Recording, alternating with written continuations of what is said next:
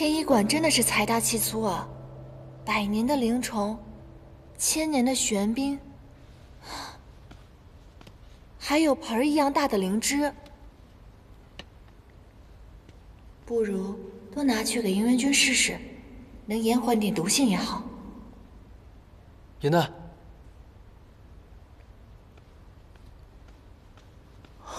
你看，这个应该就是天庭赐予东海的药坛吧？太好了，龟小弟，你的愿望就要达成了。等到了凡间，就不会有人乱翻你了。今日我们救了你一命，你要记得我们。我会想你的。来。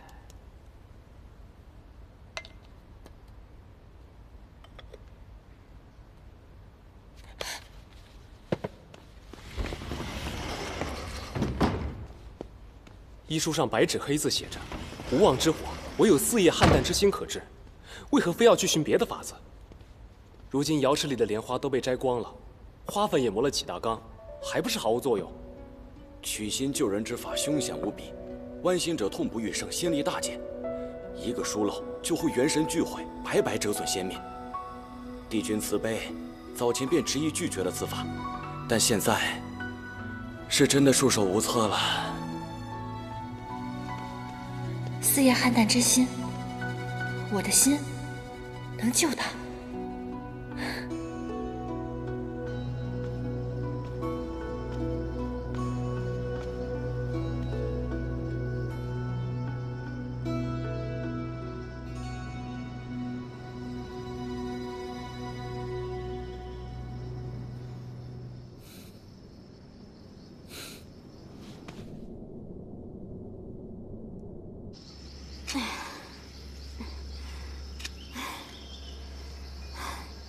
你用绝尘术把我给隔绝了，那声音隔绝不了呀。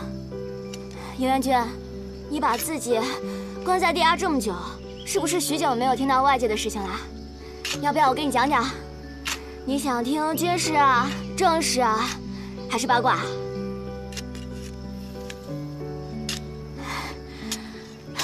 我知道，定是八卦是不是？巧了不是？正好有个新鲜的。前几日有一对偷偷相恋的仙官被人发现了，他们为了不再分离，就双双跳下了无桥。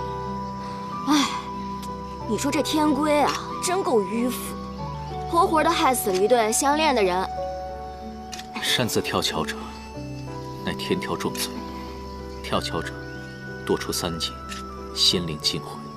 虽说并非必死无疑，可幸存者也难免无力为心，只能忘记前尘，化为凡人，历经人世之苦。这么说，就算不死也会掉层皮啊！像我这样灵力低微的小仙士，若是跳下去，肯定就灰飞烟灭了。休要胡说！你若遵守天界律法，断情绝爱，就不会有那一日。要我说，你们上神怎么一个个这么古板，还怎么带领9重天进步啊？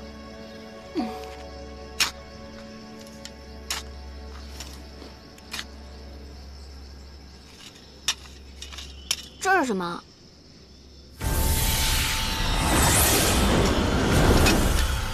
不是吧？我不过调侃你几句嘛，你编出这些吓我干嘛？干嘛呀？别追我！这是修罗王陵，创世之战后，他们已经在这里封印了1万年。你到底对他们做了什么？别看了你！我只是想挖个地道给你送药，没想到这封印这么脆弱。又来！